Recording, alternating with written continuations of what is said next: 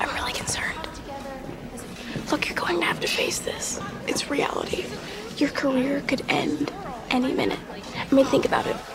Actresses have a shelf life, and I gotta hand it to you, it is astonishing how long you've been able to stretch it out. You're working well beyond your expiration date, Sam. I mean, what are you, 57, 58? You have to start thinking about your future. You need an exit strategy. There's no way Hollywood is going to keep you around for much longer. And the end is not going to come easy. Just one day you're going to go to work, and work won't be there. Then what happens to me and my sisters? You're going to have to start wearing a yarmulke, Sam. Because I don't know if you realize this, but your hair is falling out.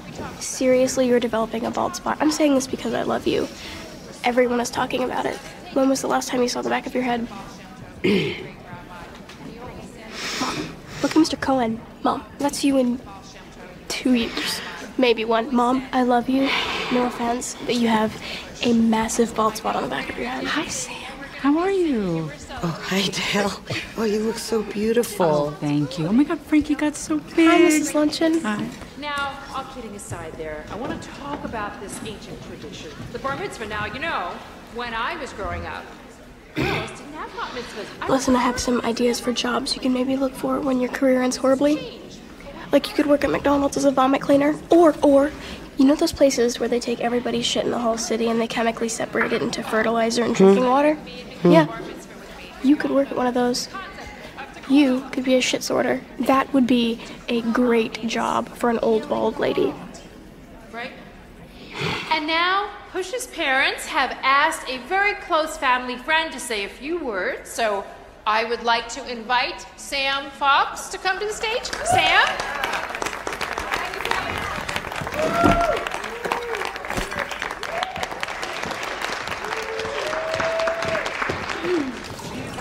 Oh, hi, Frankie. Hi. Oh, my goodness gracious. What happened to you there? Oh, nothing. The dress came that way. Did it? Yeah, it's fine. That's good. It's weird, though, because it kind of looks like you had bloody diarrhea out of your belly button. Oh, no, it's fine. Good. Glad to hear it. Well, I gotta get back to it. Back to what?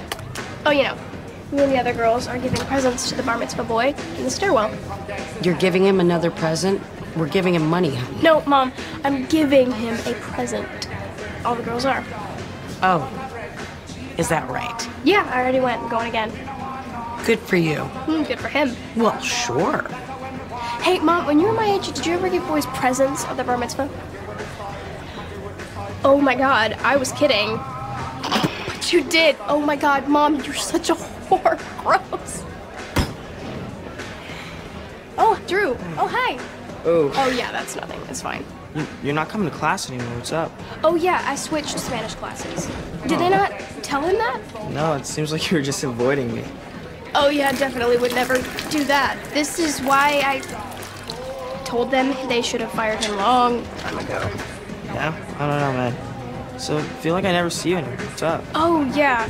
You know, just... Stuff. Yeah. We should hang out soon. Definitely, yeah. Hey, Mom. Remember the end of the Flintstones? What?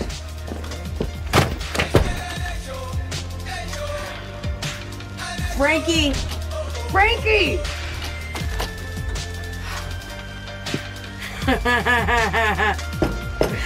Wilma! Frankie!